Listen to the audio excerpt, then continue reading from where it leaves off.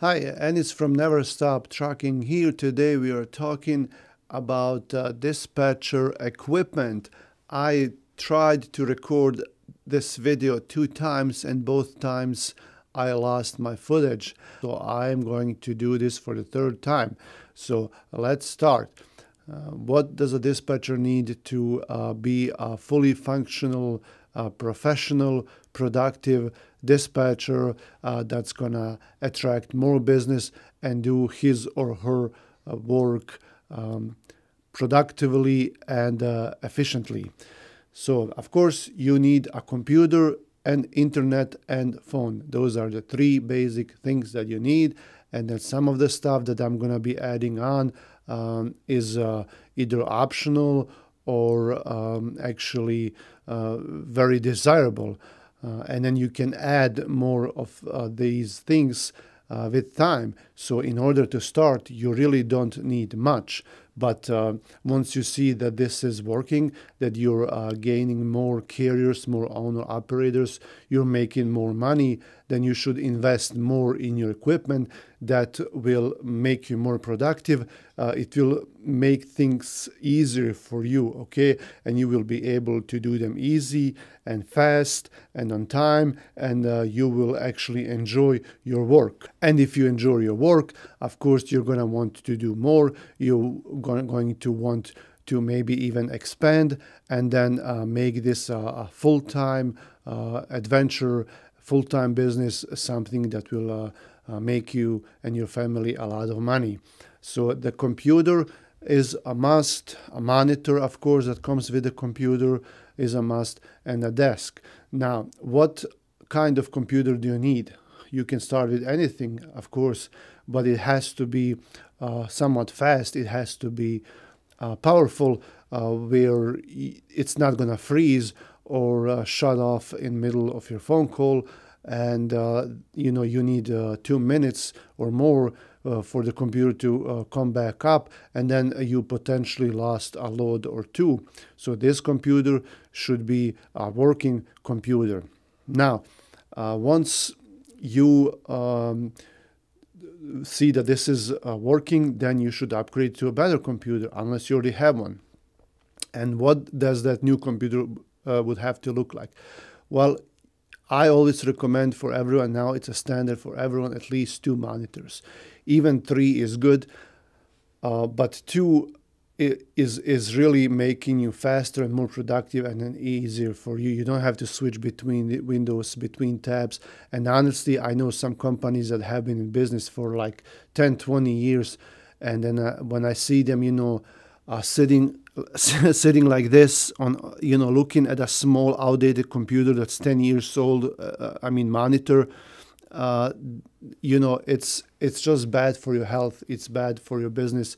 Nowadays, monitors are not that expensive, and just get a decent monitor for like $150 because you've been in business so long and you're making all this money and you can afford it, and it's better for everyone. Okay, so the computer should have a dedicated graphic card, not the one that's integrated into motherboard. So when you buy a computer, and then just for your reference, I will include some of these things that I recommend that you get. Now, what I'm using here, you can find it on my website, neverstoptruck.in. And then if you go to resources section, you can see what I'm using, and all these links are clickable, and it will take you straight to the product. It doesn't have to be like this. This is only because I've been doing it so long and I enjoy it, and I always want to feel, I like, text, I like technology, and I like everything that looks pretty. So I kind of enjoy it. That's why I invest in this, but you don't, of course, need all that. So all these links for these things, for this equipment that I would recommend that you get, will be in description of this video. So the computer, don't get the one that has an integrated graphics card into the motherboard. Get one that has a dedicated graphics card, and or they also call it a video card. that can handle at least 2 monitors, and I would actually go one step further and get the one that can handle 3 monitors that you can connect at the same time and be able to use this each one of these monitors individually. Okay, so you may not use all 3 of them or even 2 of them at the beginning, but down the road you might decide that you want to expand. And it's nice to know that you have that option, since you're investing all that money. You're buying that new computer. Just get one that can handle 3 monitors. If you see a computer on Amazon or Best Buy or Walmart, anywhere, well, Walmart, it's okay too, but I don't like to get my technology from Walmart. It's usually either Best Buy or Amazon or some of these websites like Newegg or I think Tiger Direct, what they call it. But one of these websites that have been doing this for a long time and that carry quality equipment. So when you look at the back of the computer and you look at the graphics card, you will see that there are 3 inputs there, and then some of them might be HDMI or DVI, but sometimes they have these computers with a graphic card that has 3 of those inputs, but that doesn't necessarily mean that you can use 3 monitors. Sometimes they have 3, but you can only use 2 monitors at the same time. They only gave you different options, so you can use different cables to connect your computer. So make sure you do your research, ask them, call them, look for reviews, and then see if this computer can handle 2 or 3 monitors. This computer should have a lot of RAM, a lot of memory, so the more the better. Don't buy something that has a low memory, because you will need it. You want your computer to be able to process things fast, and that can have open can handle open programs at the same time. Like if you have your web browser, and then you have your email, you have your PDF software, PDF program, you might need something else too. So you're always going to have 5 or 6 programs running simultaneously, and you want your computer to be able to handle that smoothly, okay? So you can do your work uninterrupted. And then the processor, always look for something new or decent. Like don't like with Pentium, i6, i7. Just look something that's either the latest processor, because I don't know when you're going to be watching this video. Maybe in a year or 2, maybe they'll have something new by then. Always like either the newest one, but those are usually expensive, the fastest processors, or something that's at least close to it. Don't go for something outdated, because that will be slow. This computer is your workhorse. It's your engine. Like the drivers have their trucks, and they want the truck to be functional, to be able to hold weight, be comfortable, and be economical. This is your workhorse. This is your truck, and this machine has to be good. It has to be able to handle everything you do on a daily basis. I hate it when I call someone and they say, well, my computer just crashed. Come on, you've been in this business for so long, you're working for a big company, and you don't have a decent computer. And now, like, well, I have to, boot it back up, and then I'm waiting for it to come back. It's doing an update or something. No, that's you're wasting time. Your loads are disappearing from the board. Someone might call you and need something, and then, you're just waiting for your computer to start. A lot can happen in those 2, 3, 5 minutes. Okay, so you need a really good computer with fast processor, a lot of memory. Hard drive also should be big, where you can save a lot of documents. Always go for a big hard drive, like at least like 1 terabyte So you can, the documents, the programs are getting bigger and heavier, and therefore your computer will need a lot of storage. Okay, so that's about computer monitors. For monitors, it really doesn't have to be something expensive and great, because at the end, all you're doing is looking for loads and handling your everyday business. Unless you like to, watch 4K videos, you like to maybe even if you're doing videos, recording like I am, or photography, that's different. But the monitor, it doesn't have to be like the highest end monitor, unless you're into that stuff and you like cool things, but that's totally fine. But maybe you can do that down the road. In the beginning, you just need a decent monitor, and I would say like at least maybe 24 inches at least, because right now these monitors are not that expensive. If you get a small monitor like 17 inches, it's just going to be too small. It's better if you have a bigger surface to work on and to look at. So a bigger monitor is always good. Now, a printer. A lot of these things are done electronically with email and digital documents.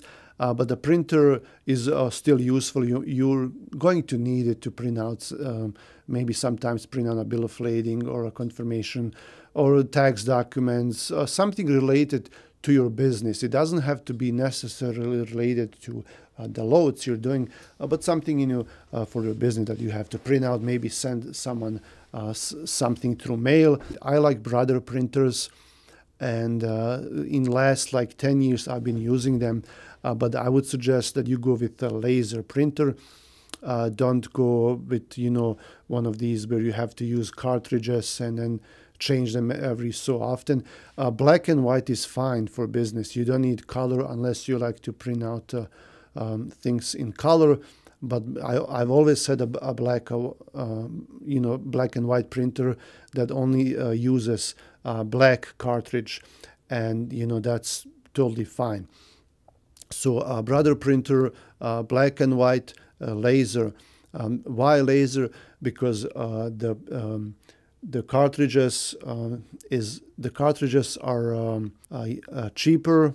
They can last you a long time. If you're not printing a lot of things, then one of these can maybe last you a year or so. Also, they're more efficient, and the printer is not gonna use a lot of it, because when you use your regular cartridges, like inkjet printers, they have to clean the nozzles every so often. So even if you're not using your printer, it will still use that color. Okay, because every time it's performing a self-cleaning, every so often it will use some of that color. And then, like, if you have it there for a year, and let's say you haven't printed out anything, it will still use that color, and then you'll have to keep buying it even though you're not using it, maybe not even at all, because it uses that the color to when it's cleaning, doing the self-cleaning. With laser, that's not the case. Now, if you're not printing for a year, the color is still there and you can use it. So that's why I like laser. Fax, you really don't need fax.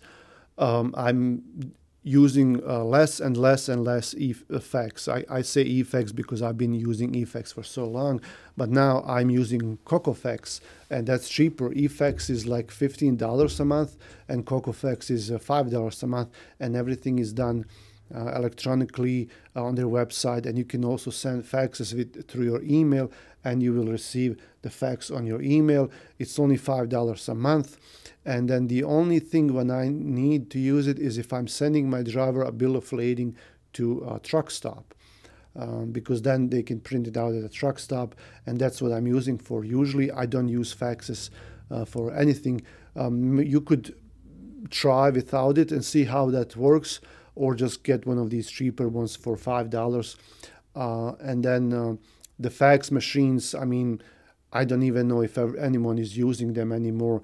Maybe some big companies, but now like lately they've been putting them into, all-in-one printers, like scanner, printer, and fax machine. And I don't use that, because I use my phone. I use one of these free apps like Genius Scan or Cam Scan, and then you just take a picture, it converts it to PDF format, and then you can just email it to anyone. But if you're using one of these digital faxes, like electronic faxes, then you just they give you a phone number where you're gonna send your email to, and then just go to your regular email and set an attachment to a fax number from your phone. So this is really cool because you don't have to be in your office. You don't have to be near a printer or a fax machine. You can be anywhere in the world and you can send and receive faxes from your phone, which is really cool. Now, phones. As far as phone goes, right now I use my cell phone.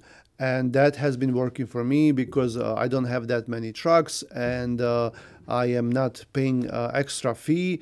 And then I can take it with me anywhere, and then I can just talk on my phone. There are a lot of voice over IP, that's what they call them, these services where you can have a phone number and phone service through your internet.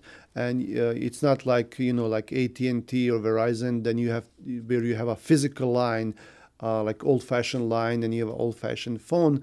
Nowadays, most companies are using voice over IP, and then it's a good thing because you can use it even if you're abroad. If you're not here, they send you a phone. It's a regular phone, like an office phone. What you do is using a network cable, you connect it to your modem, and then you have a phone. A great thing about that is, like, you can go home, take this phone with you and plug it into your router at home or anywhere in the world, and then you can just receive phone calls through that same number and make phone calls, and that is also very cool. And I used a lot of these phones, you name them, because none of them really worked for me. The last one that I used was Nextiva. You have a link in description, and those are the only ones that I was they were really good. They were like $40 a month for a line, and I took the month-to-month option. I wanted to be able to cancel. If you commit for a year or two, you get a better deal, but I didn't want to commit, and it's a good thing that I didn't. I used them for like 4 or 5 months, and I realized I'm not using it that much. I'm always on my cell phone. Why I'm paying for it? Even though the service was great, the quality is really good, and they have an app too. You can use in your phone, so you can use that phone number from your phone and receive phone calls from that number at that number on your phone. Yeah, you can try an Nextiva or your cell phone headset. These voice over IP phones, they have also a cool thing. You can use a headset with them. You unplug the handle and then plug in a headset, and they have wireless Bluetooth headsets, and then you can just put in your head. And then I always recommend using that when I record my videos, like a day in the life of a dispatcher. I use my cell phone and I put them on speaker just so you guys can hear what the brokers are saying. Otherwise, I use my Bluetooth. This is just a regular Bluetooth that you use for your cell phones. And but if you're using one of those office phones, they also have this in wireless, but it has to be specific for that phone. You can't buy these that connect to your cell phone via Bluetooth. These will not work. You have to have a special headset that works with a voice over IP phone, and you can Google that, and then I'll try to put in the description one of those. What's really nice about these is that you don't have to, like, do this all the time. Your shoulders, your arm will get sore, and then like when you're typing, you have to put it here. If you put them on speaker, then if you have more people in the office, they will hear what you're saying. It might bother them. When someone is on speaker, they might not hear you good. It might frustrate them. Your speaker your microphone might pick up the noises around you, and it's not professional. You sound like you're in a car driving. You sound like you're on bottom of a barrel, and this makes you sound more professional and more clear, and people will enjoy talking to you. Okay, if you're on speaker, they will not enjoy that conversation, and they'll just want to hang up with you as soon as possible. Okay, desk. I have a really nice desk that I ordered from they're called Progressive, and they make these office desks, and they last for a long time. I also like to be able to raise my desk, and this is a standing desk. It's motorized, and you can just program the height, and it will go up, and I can work while I'm standing, stretch my legs. But a good large desk is a must. So anything that you have on phone, even if you can dedicate like a kitchen table for this, because they're large and high, and you can put a lot of things on that desk. But to me, it's not like in my videos when you see my desk is always clean, and it's always like that. Sometimes I have like a few things, but at the end of the day, I always put them away. Take the trash away or whatever it is, and then when I come in the morning, I'm coming to a clean office, clean room, clean desk, and everything is in perfect order. So I makes me enjoy my day. I know where my things are, and even when you're working throughout the day, if you have a lot of clutter on your desk, then it prevents you from being productive. It produces stress. In back of the head, you might not realize it right away, but it will. And then even look at really successful people, like people who done great, millionaires, billionaires. Look at their setups. It's always minimal. It's always minimal. They don't have sticky notes all over. I mean, if that's your thing, that I'm not saying you're doing it wrong. I'm just recommending to you that you don't use those sticky notes on your monitors, on your walls. There is no need for that. You can have one small notebook like this. Use something digitally on your computer. A spreadsheet or something weird, and then you can also share that with your coworkers, and you can always access it. Like if you're in your office, or you don't have an office, you're working from home, you can access it. If you go someplace else, you go on vacation, you are in a store on your phone, you can access those notes digitally everywhere. Okay, so it just looks, I think it looks better, and you're organized better if you don't have those sticky notes. But a large desk that's free from clutter, and you only have essential things on your desk, I think that's a really good way to work. Produces less stress. You look more organized. You are more organized, and you enjoy working at a desk like that.